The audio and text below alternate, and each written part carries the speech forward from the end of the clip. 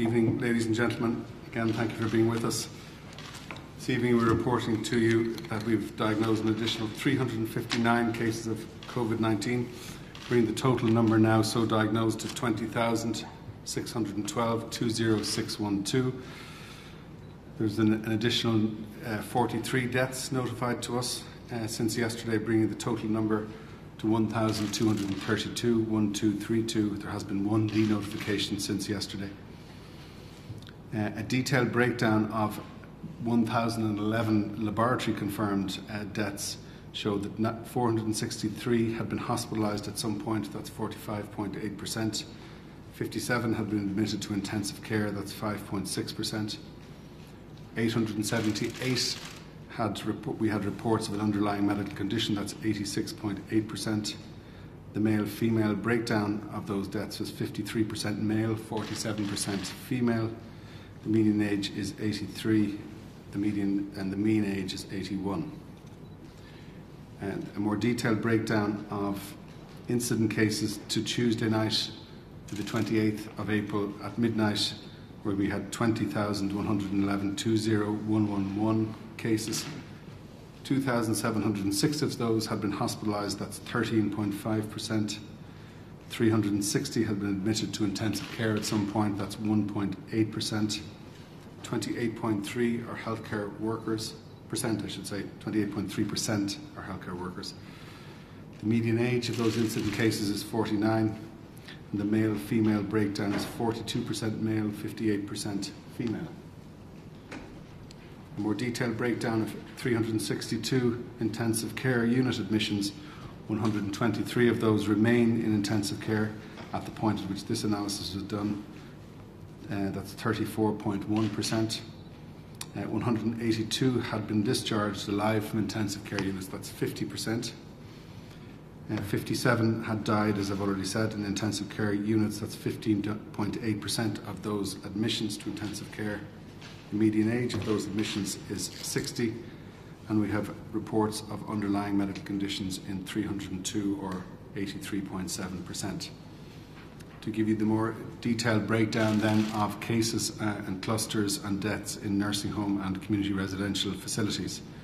So in all community residential facilities we've now had reports of 371 clusters, that's an increase of 2 since yesterday, and 219 of which are in nursing homes, and that's the same number as yesterday, no additional nursing home identified since yesterday. Total number of cases, we've had 4,590 cases identified in those community residential facilities. That's an increase of 227 cases since yesterday. We've had 3,679 cases identified in nursing homes. That's an increase of 222 since yesterday. So that's 222 of the total number of 227 increase from yesterday in association with nursing homes. In terms of admission to hospital, 348 of the cases across community residential facilities, or 7.6% of the 4,590 such cases, were admitted to hospital at some point. And 233 of the cases, the 3,679 cases in nursing homes, were admitted to hospital. That's 5.1%. In terms of deaths, we've had 735 deaths notified in association with residents of community residential facilities. 630 of those are in respect of nursing homes. That 735 represents 59.7% of all the deaths notified to us.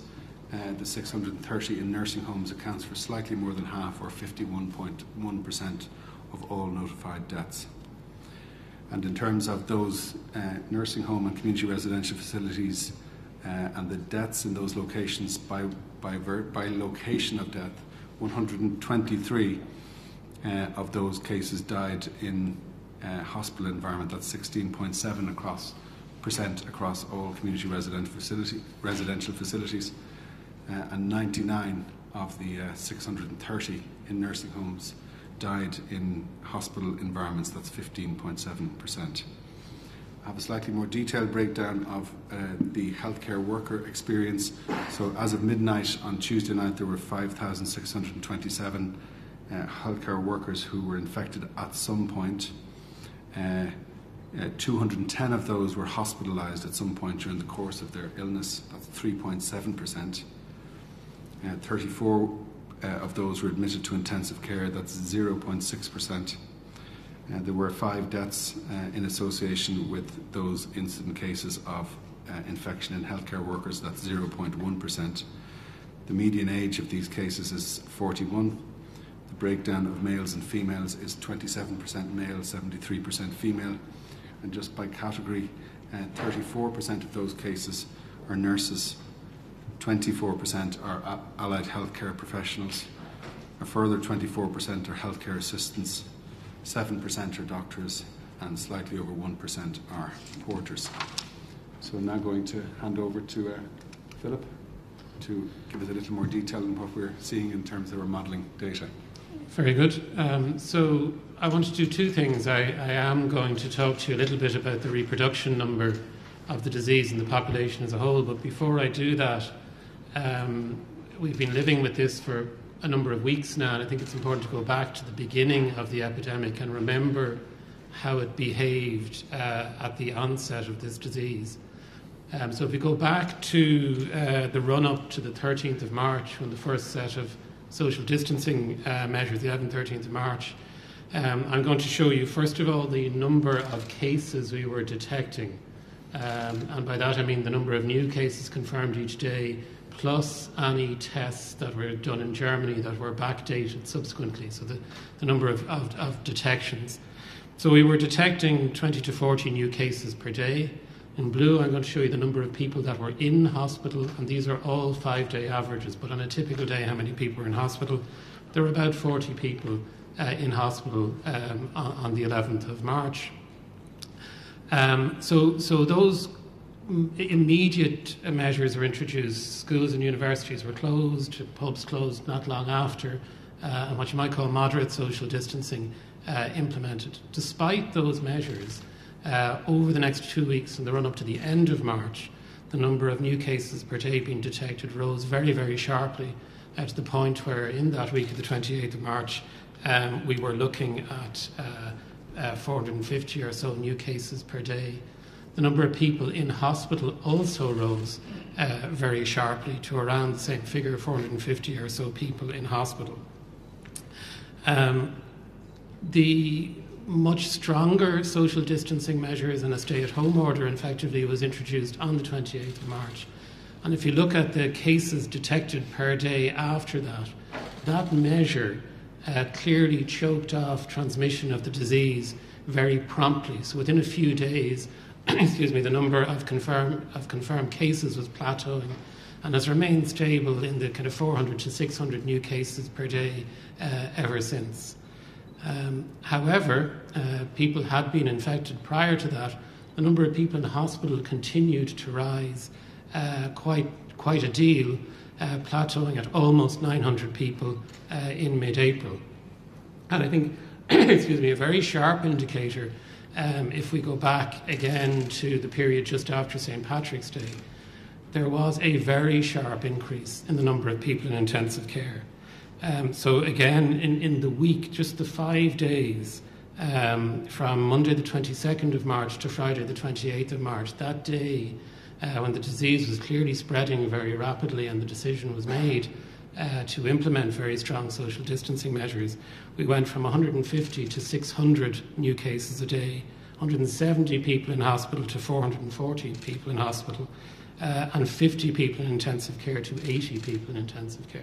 That was in the course of 5 working days in 1 week, and you all remember that period of time. And after the 28th of March, the number of people in intensive care continued to rise. So in the 10-day period from the 25th of March to the 4th of April, we went from having 50 people in intensive care to 140 people in intensive care, and that peaked at 160 people sometime later.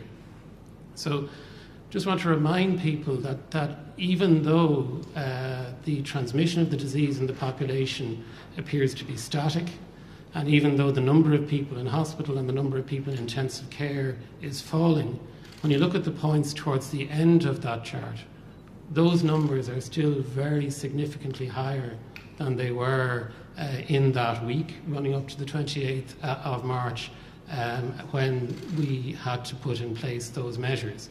So those measures have had a very significant effect on transmission of the virus, but they have yet to eliminate the disease from our hospitals and our intensive care units. So just to go on a little bit further, when you look at that, the number of new cases per day across the entire population, it's important to think about, well, where are we now detecting those cases? So the next slide shows you the number of new cases detected are positive tests by the date the test was done, and you'll be familiar with these charts, and not the date that it was confirmed here, but looking back, when was the test actually taken, because that's the best indicator we have of when that particular case emerged. So looking at that, this plot is showing you people who are neither healthcare workers nor residents in long-term residential care. So they're people in the general population, if I can put it that way.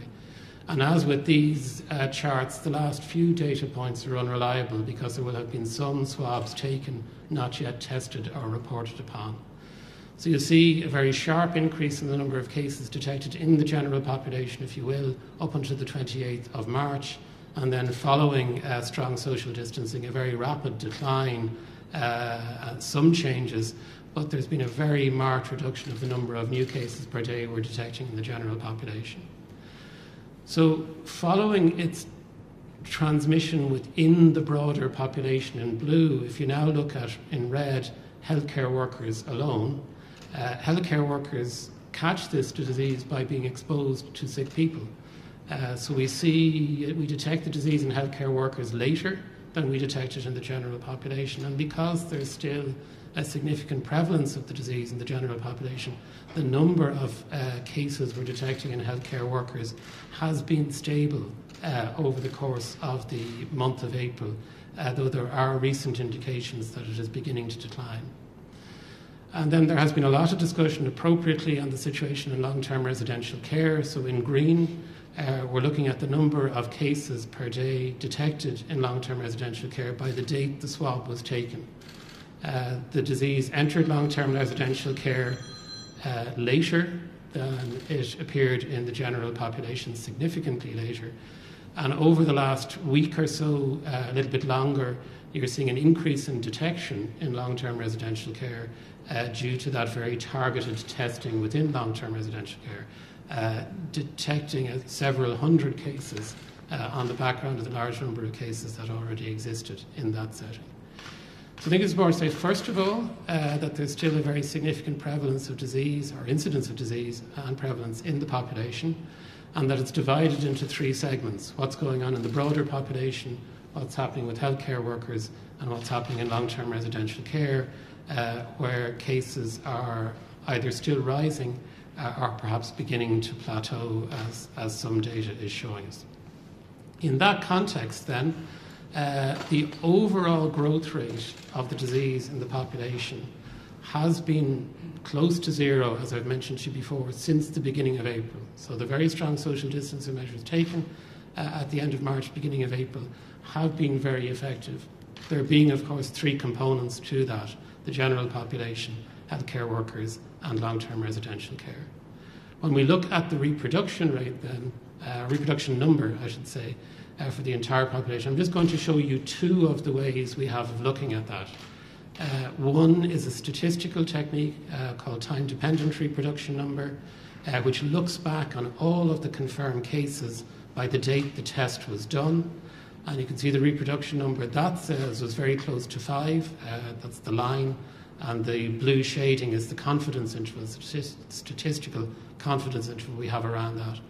And you'll see, looking at the x-axis, that very soon after the 28th of March, that number, which had been brought down by the earlier social distancing measures, was brought comfortably below 1. We now estimate it to be 0.8 with a confidence interval of 0.75 to 0.85. You've seen before this second way of estimating, which is a model estimate, where you give the model information on the number of cases, information on the number of deaths, and you also program into the model the timing of various social distancing interventions. So the previous model doesn't know what we did to control the disease, it just monitors its spread. This model knows.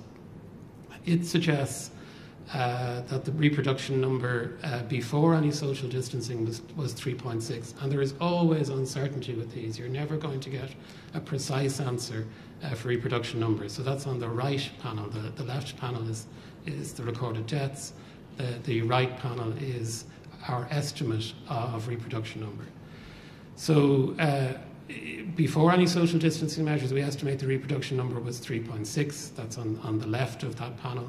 And on the right of that panel, we currently estimate with this model to be lower at 0.5. And that's where you're getting the estimate as being somewhere between 0.5 and 0.8. It depends on what technique you use to measure it. The important message is both of those models are confident that the reproduction number is currently below 1. The other thing that's worth mentioning is you've seen this before, but you've seen it run with less data. Now that there's more data, we have a closer picture as to the effect of the interventions between the 13th of March and the 28th of March, the more moderate social distancing. That estimates a reproduction number of around 1.7. And from previous presentations, you will know that's too high. So even though it's a lower estimate than we had previously, it's still the case we can't go back to that point. It should leave us optimistic, I think, that we can find some control regime that puts us between where we are now at a very low reproduction number and that at 1.7. And then just to close out, as a very quick reminder to look again at, in blue here, from the beginning of the epidemic to today, the typical number of people in hospital, peaking at close to 900, still very high at around 730. And the number in green, the number of admissions per day, peaking at close to 100 admissions per day at the peak of the outbreak, now down to below 40. But that's still 30 to 40 people being admitted to our hospitals every day right now with COVID-19. And then the final slide, reminding you, you've seen the blue plot already, the number of people in intensive care over the course of the epidemic, peaking at close to 160, now down to just a little bit over 100, and the number of admissions per day peaking at 14 to 15 per day, now down to closer to 4. We remain optimistic that those numbers will decline further, but it's quite clear at the moment that they're very significantly elevated over and above where we started, and still a huge workload on our healthcare system and a very significant risk at present.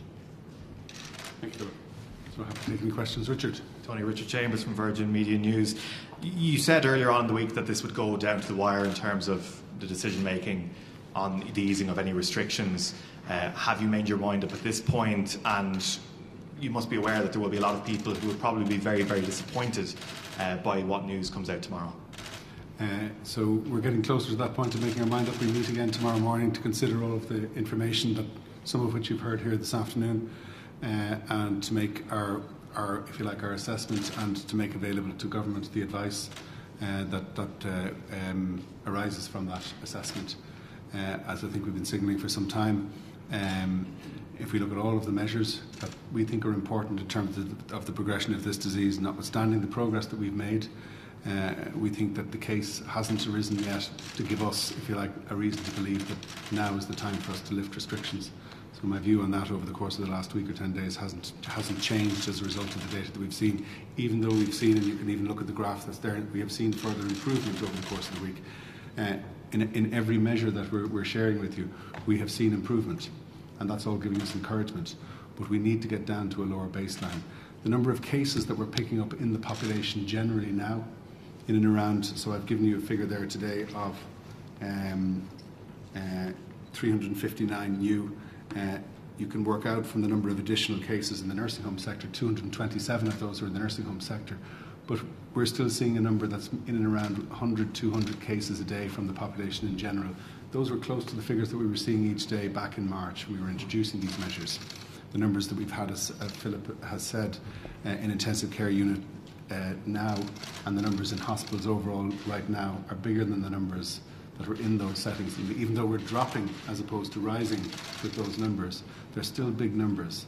And if we were to not take that into account, there's a risk that if further spread in the infection were to occur, we would get into difficulty sooner than we would if we had lower numbers from which to make our recommendations. So we have over 100 people in ICU at the moment. That's heading for 40 or 50% of the standing capacity that was in place in our intensive care units in the country before this began. So it's a sizable number still. Just in terms of you've been under pressure from different cabinet ministers, and different people in different interest groups have been pushing for some easing of restrictions. Is there any restriction in particular which gives you the most anxiety about lifting? That one that has come up repeatedly, whether it be older people who are cocooning, allowing them out for walks every day. Is there any particular measure which people have been calling for, which you'd be the most uneasy about lifting in the short term? So, I mean, I understand there have been a variety of different calls, and they're very understandable from right across society, and we consider all of these ourselves. The approach that we take is a risk-based one. We look at the extent to which we think risk might be increased by working through a given set of measures, and we look at those measures in groups according to the kinds of activities that they relate to. So retail is a kind of activity, obviously. Economic activity in general, activity around sport and cultural activities and so on, the operation of the health service. So we look at each of these in turn and try to identify what might be an appropriate path through those, starting if we are to ease restrictions with the measures that introduce the lowest risk. What we'll have to do then is leave an interval of a period of time to allow us to see if changing that measure and the change in behaviour that results from that, either directly or indirectly, and I'll come back to that, has led to an increase in the reproductive number, an increase in the behaviour of the infection, an increase in the number of infections or admissions to intensive care units or hospitals, or any other measure that gives us cause for concern that's beyond what we might have expected.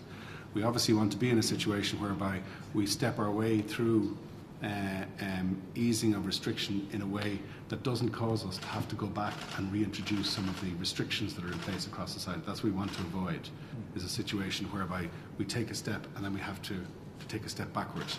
And I don't think anybody wants us to be in that situation, so we want to have the highest degree of assurance of that we can. So what we try to do is anticipate what we think the direct behavioural effect might be.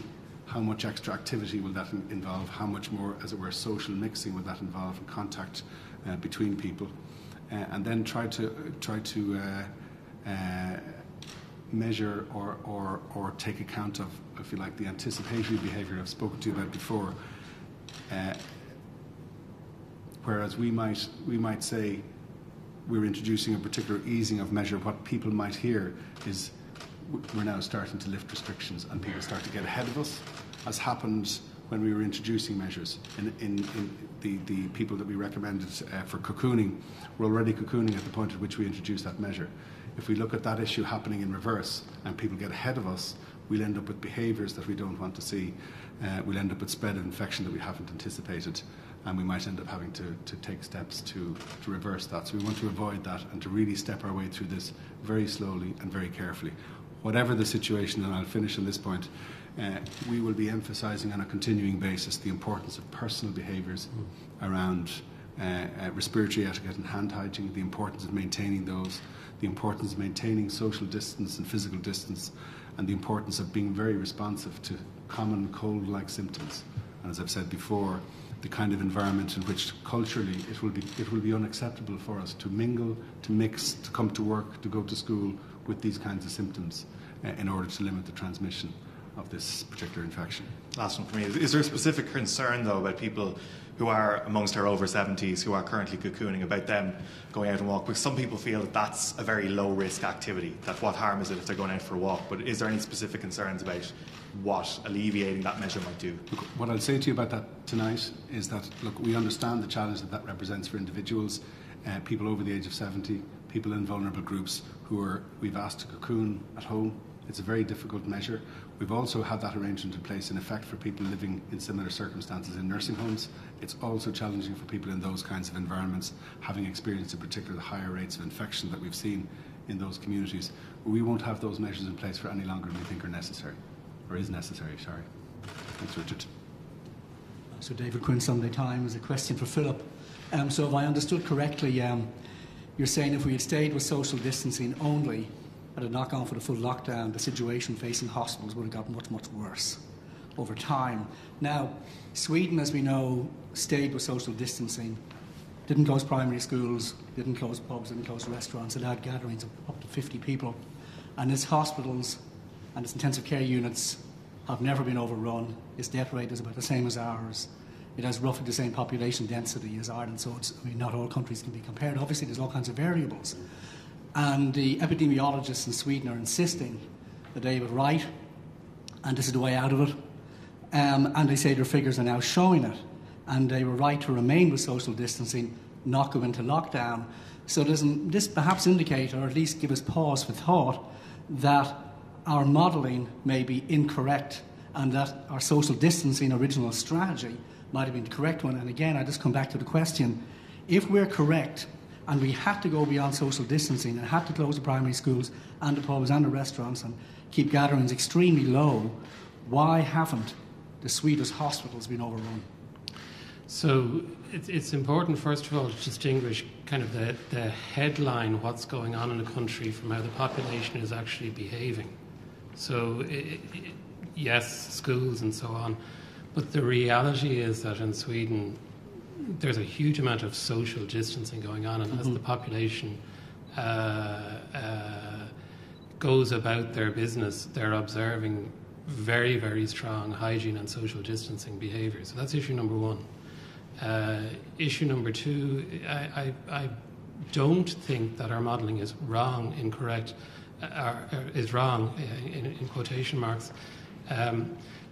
We've got to look at the rate at which the disease was spreading when that step was taken and what happened immediately afterwards. So looking at the bend in the curve of cases, numbers in hospital and numbers in intensive care, that's not modelling. That's simply plotting the data and showing that the intervention had an enormous effect. So the second point is, if you're in a position where you have a substantial amount of the disease seeded in the population, however it got there, and it's spreading very, very rapidly, simple social distancing measures, so to speak, will not mitigate that. So it's quite clear in the run-up to taking those strong social distancing measures, the disease was accelerating very rapidly, and as soon as those measures were taken, the acceleration of the disease stopped. And that's good news for us as a society, because it means we know that that works when and if we're required to do it. The final comment that I'd make is different countries have different strategies. They're appropriate to their own contexts.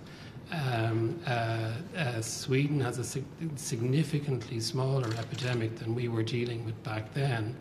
And we will have to wait and see what happens in Sweden over the coming weeks, just as we're watching and seeing what will happen in Denmark, what will happen in Austria, what will happen in Germany. With many of these things, you make a judgment based on the data you have. Short-term outcomes show you something, and you have to wait a long time before you can say, would strategy A have been better than strategy B? What we know is that the strategy adopted here did the thing it was required to do, stop the spread of the disease in its tracks there and then, because we could not have coped with further spread of the disease beyond where we were.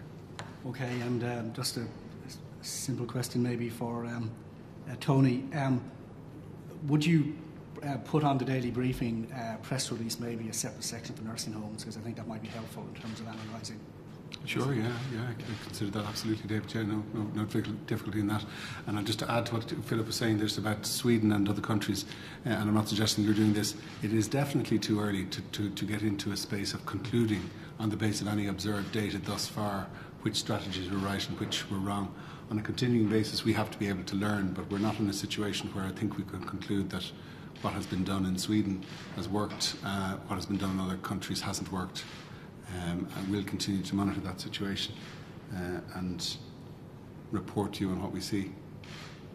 Thank you. Thanks, David. Hi, Tony. Shane Beattie from News Talk.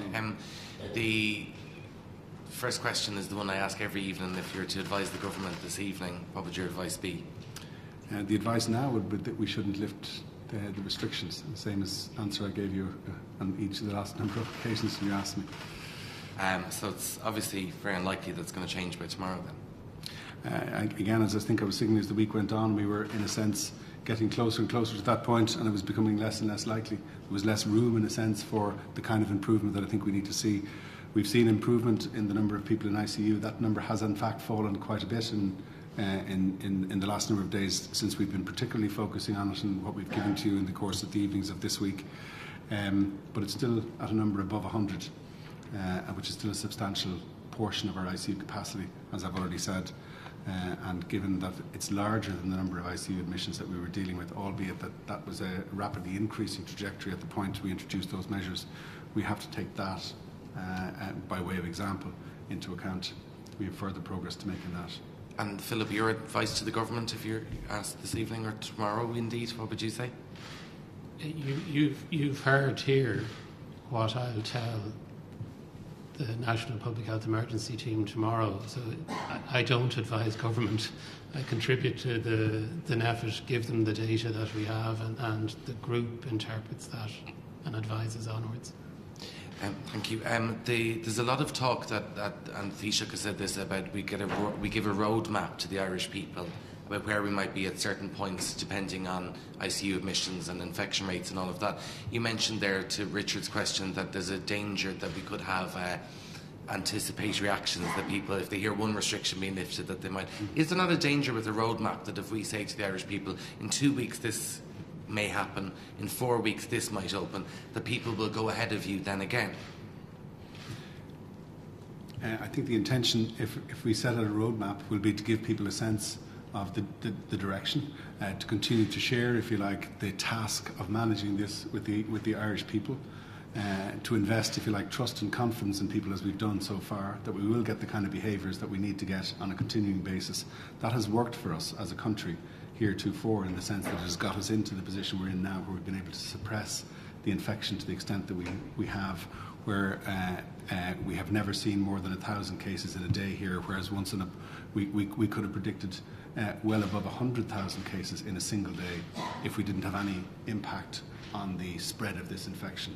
So we've done a significant job as a population, and I think what our intention will be to advise government around what the steps might be through a path, if you like, of easing restrictions. And I think that will do is give people a sense of what the kind of the plan, the approach, and give people and reveal to people in a way the way we should collectively be thinking about this. It will emphasise the importance, as I've already done, of continued high standards of personal behaviour in terms of limiting your individual risk, your family's risk of passing on this infection, of responding appropriately when infection arises, and all of those really important messages. A new way of living, if I can put it that way, that limits the transmission of this infection as we step our way through. And I think we have a high degree of confidence that we will get the right kinds of behaviours that we want from the population.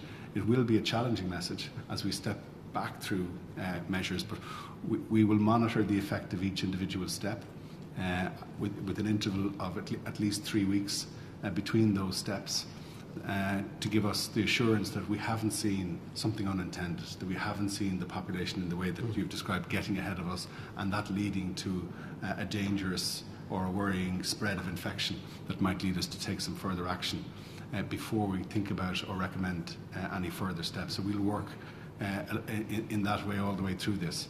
So if a roadmap is set out, we will at each stage along the way be considering where we're at our team and giving advice on whether we should do something more, whether we should stay where we are, or whether we should tighten a restriction again, depending on what we see in the spread of infection. Okay, and just a final question from me. There's lots of reports on social media of people queuing outside German retailers to buy, we'll say, goods that you can buy ordinarily in garden centres, things like gazebos and stuff like that. You've said before that hardware stores aren't an essential service, that they shouldn't be open, they weren't on the list. Is it appropriate that some of these types of supermarkets or petrol stations are able to sell gardening goods and hardware goods when those type of shops can't actually open? I'm not going to get into implicitly or otherwise criticising shops and stores for the fare that they carry. Look, we've seen, we've set out a list, if you like, of what we think are essential services.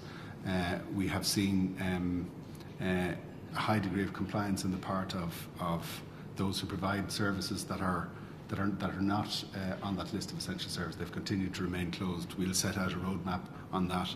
We'd hope and expect that every part of society, whether that's people in retail or whether that's people visiting retail environments, will in good faith continue their cooperation with us. Leslie from the Mirror. Just to fill up, I know you've said there your advice to the government would be tomorrow would be not to lift any restrictions. I'm just wondering, you're more intimately, aware of all these figures, and you study them. You said before you look at them all the time. Did I offer you any insight that you would share with us as to when you think restrictions might be eased, looking at through the various charts you have there? So, first of all, I didn't say my advice to government would be anything. I contribute these data to NPHET, and NPHET synthesises advice for government. The short form is I can't give insight as to when. The trends in hospital numbers and ICU numbers are what I expected them to be. In other words, it would take time for those numbers to start to fall, and they're now starting to fall. And I would expect that they would fall pretty quickly. So that's the first thing. It will take a modest amount of time for this to work through the system. It's a little bit worrying that the numbers in hospital are not falling as quickly as one might expect, and we need to understand why. And the final point I would make is the data strongly shows the power of people by understanding and respecting the importance of social distancing to drive the disease out of the population. And if we drive it out of the population, then it will drive out of hospitals and out of long-term residential care settings.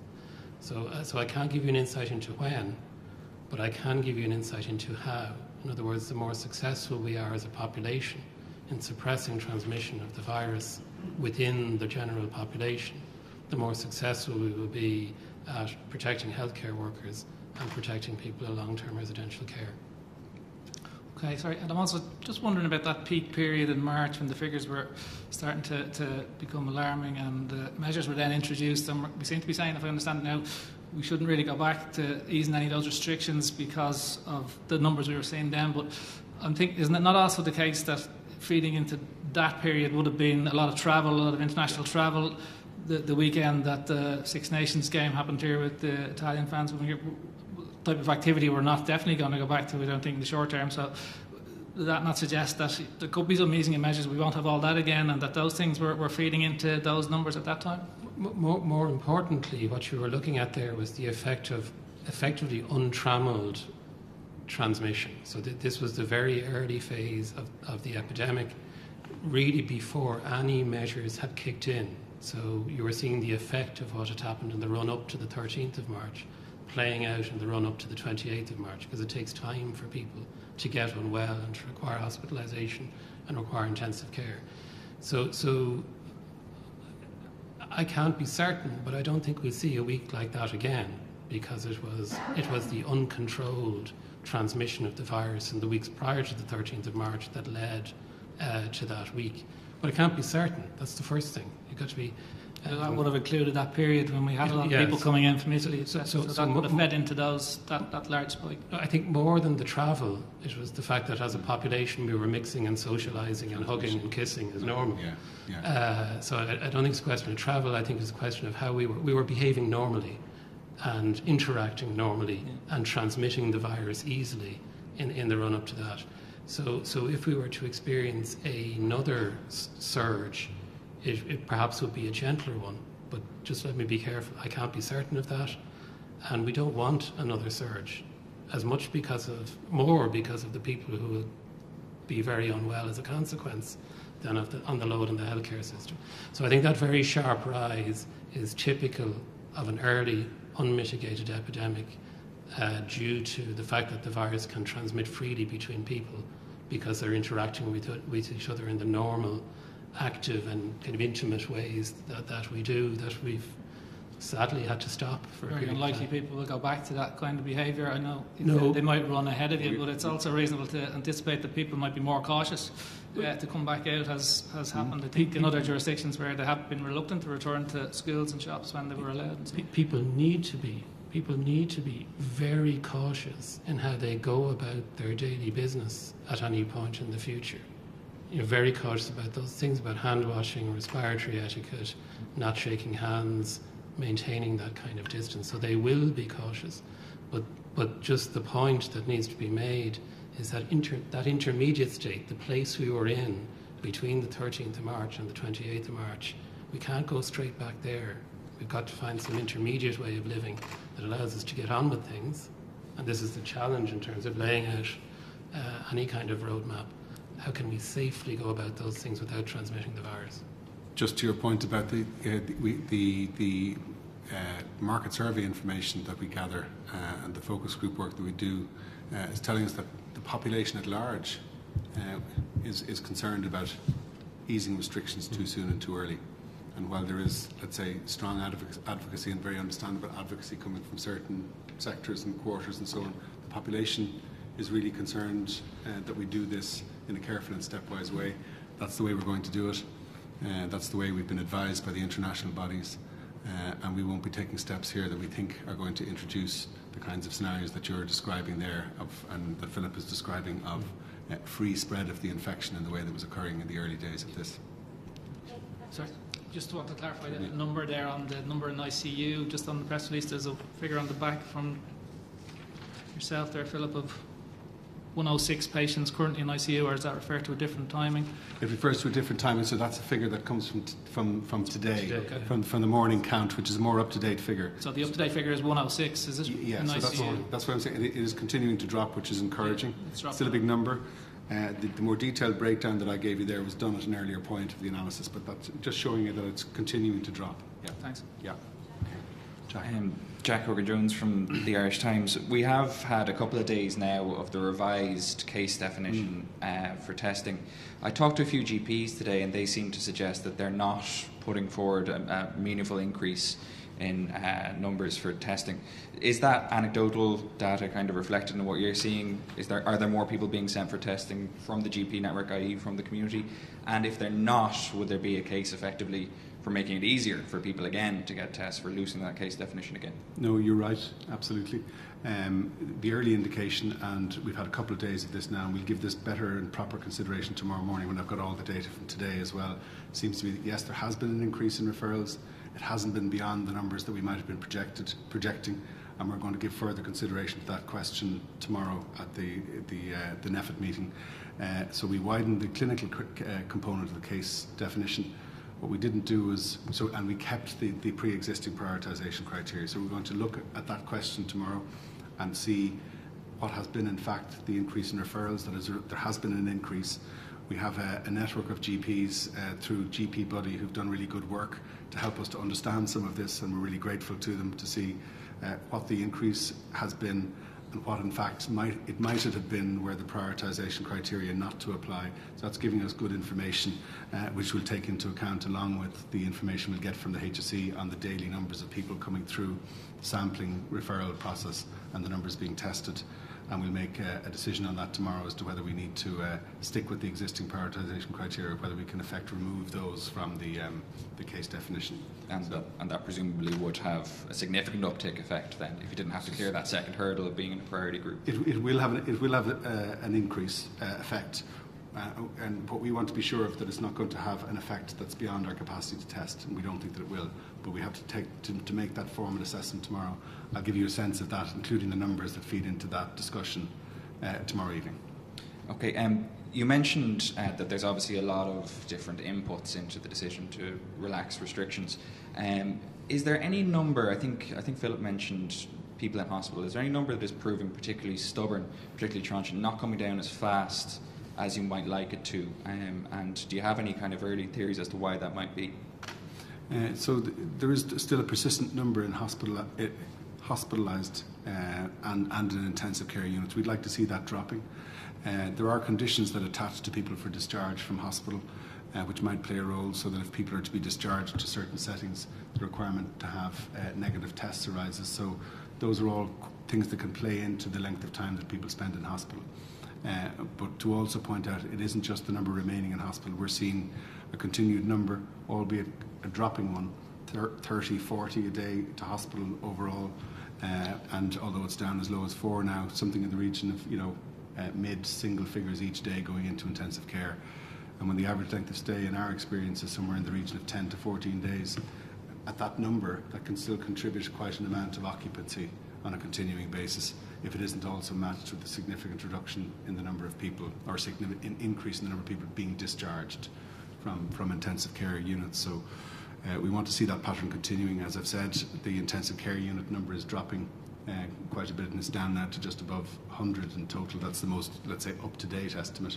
We'd hope that over the coming days it will continue to drop further, but it's still a big number. Just very quickly, and last question. Sure. Earlier on in the week, there was a lot of discussion about this Kawasaki syndrome type disease that had emerged in some children in the UK. I know there's a low number of children on the island of Ireland who have exhibited these symptoms. Is that something that you're tracking, keeping an eye on? Are there more children presenting with this type of syndrome in the Republic or indeed on the island? So there was an alert put out as a result of the experience in the UK through the early warning report system through the WHO to raise consciousness and awareness among our clinical community. And I know there has been a very small number of children who are ill with this particular infection in which that particular diagnosis has been considered. That's only appropriate in the context of clinical care, that our clinical experts in the world of paediatrics will give consideration to that particular alert that has been issued. And if we get any reports and formal notifications of that, we can update you with those. Great. Thanks very much. Thanks, Jack. Philip Markthai from the Sunday Times. Today, Simon Harris talked about modelling. I presume this is modelling probably from your epidemiological advisory group, predicting or saying that it could have been 4,800 deaths by now, but we've managed to keep that down to just around 1,200, just under 1,200 when he sent that out. So as part of your work that we don't see includes forecasting and modelling, is that something you'd be able to make available to the public and academics? Because I know, speaking to some academics, there's a lot of concern there that they can't see what you're basing your models on, and they can't drill into the data like they would in other data, be it economic data. Is that something you could make available for the sake of transparency? At some point, the work that we're doing would be subject to peer review, and it's a large group anyways. There's a lot of peer review that goes on within the group. A great deal of this data is already available publicly through the HPSC website, and we have had inputs and critiques from academic colleagues who say, when I look at the data, I get this, and you seem to get something different. So there will be a currency amongst academic colleagues at the moment about the data that we're producing and their comments on it. But I would expect at some point in the future that the data will be submitted for publication and peer reviewed in the normal way. But like you'd be sharing forecast data with different regimes possibly, or different scenarios at the moment, but that's something you can't share with us at the moment. Not at the moment. I think the particular one that you're referring to is a simple enough analysis that we did of if we had continued to grow at this number per day and gotten to this peak, it would have involved this number of deaths by, and that's where that 4,800 figure came from. So we're at around now, had we continued to grow at the rate at which we thought we were growing when we closed schools, we would have had close to 5,000 deaths in total, I think, at around the end of this month, right around this point. It is that SEIR model that we've shown with peaks at different reproduction numbers, and then the forecasts of hospitalizations, intensive care, and so on are based on the literature and also on ECDC guidance. So the methodology is transparent, I think.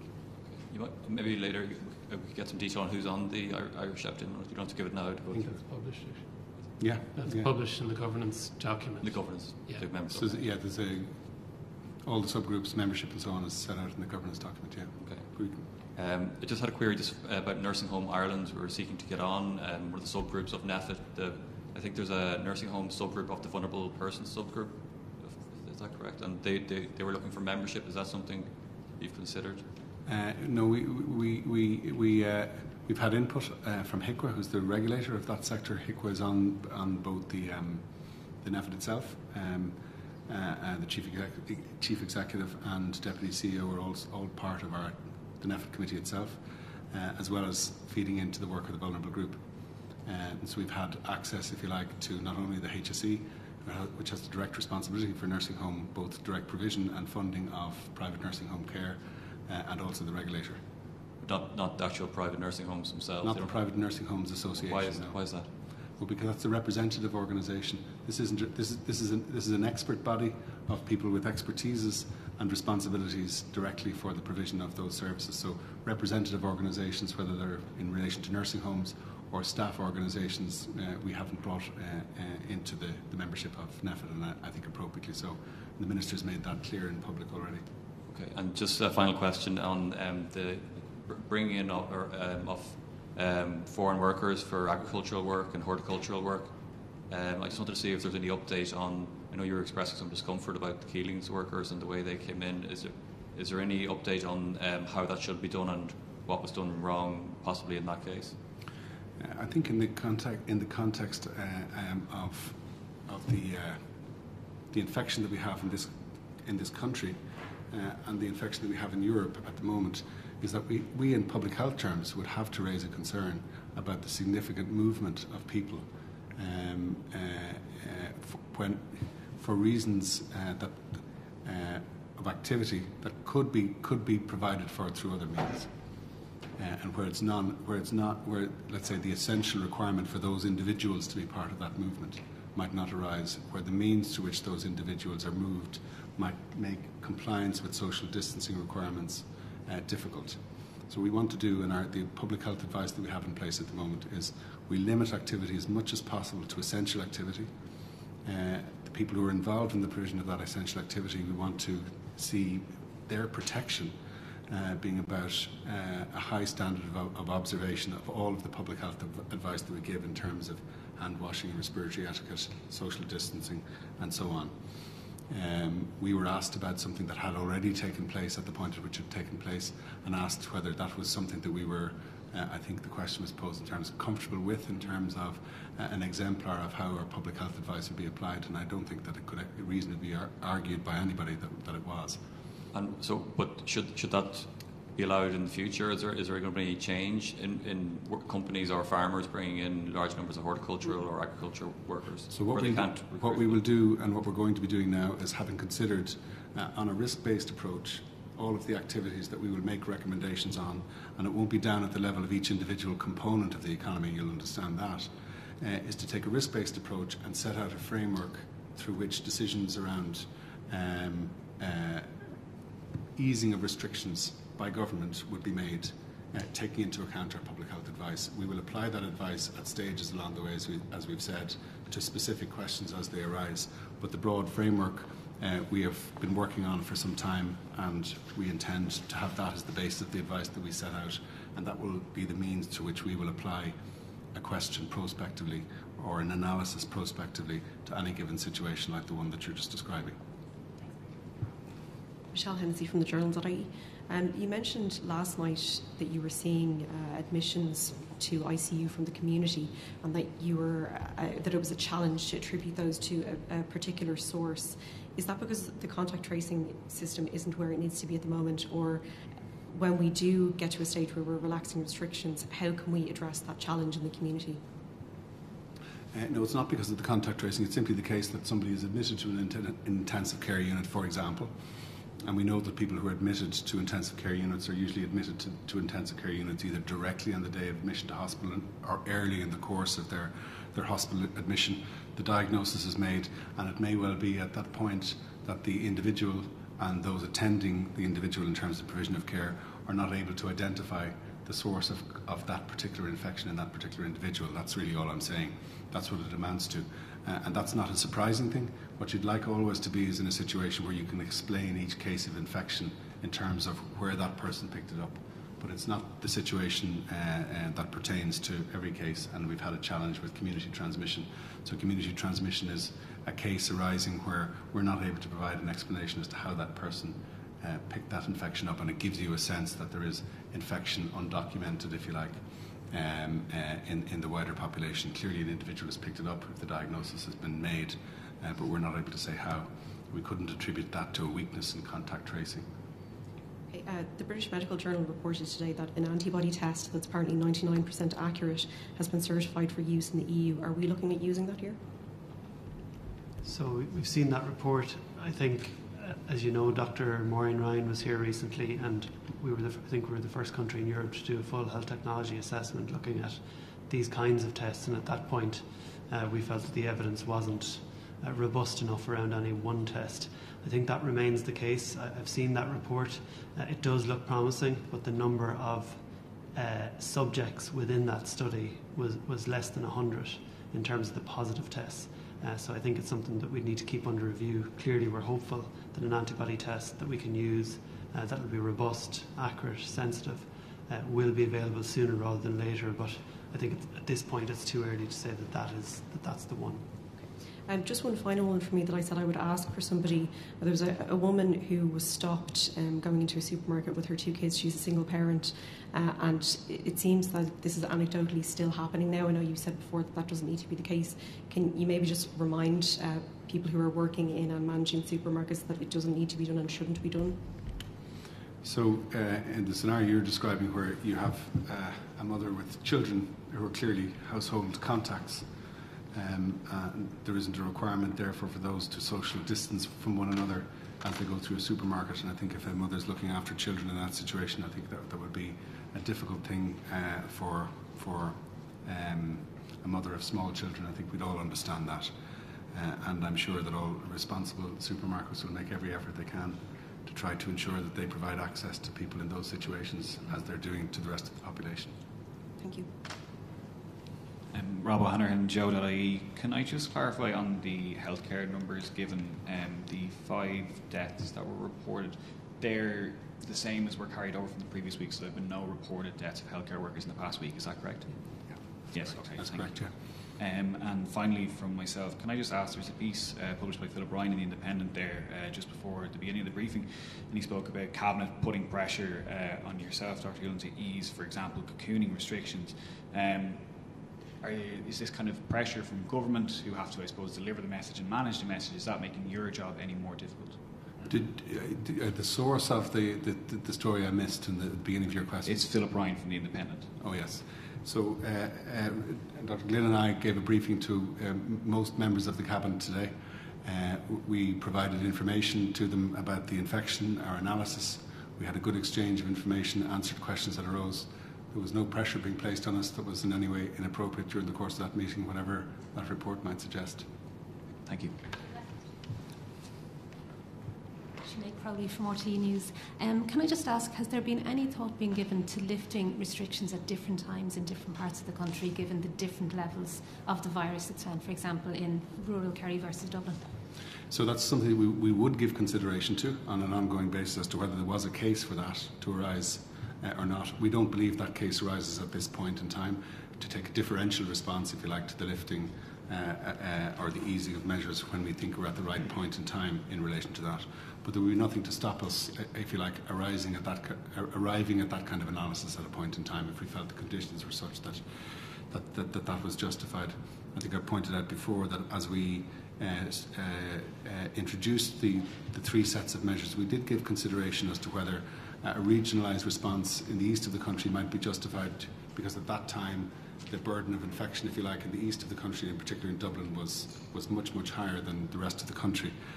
But ultimately we felt that the case wasn't there to justify introducing regionalised restrictions in the way that has been done in a number of other countries. And I just point out to you, in many of those countries when they did that, it wasn't long until they had to extend those to other geographic regions. So possibly, but you would need... Wouldn't rule it out. Do you know what you need to see before that would happen? Or? So if we felt that there was sufficient, either in terms of the effective implementation of restrictions or easing of restrictions, that we could limit behaviours, if you like, to a particular geographic region, if we felt there was a specific justification in terms of the spread of the infection. But right now we're not seeing any such justification. So theoretically it's possible, but I'm not anticipating that we'll be in a situation where there'll be different measures in place or easing of different measures at different rates and different times in different parts of the country. Not at this moment in time, Sinead. Thank you.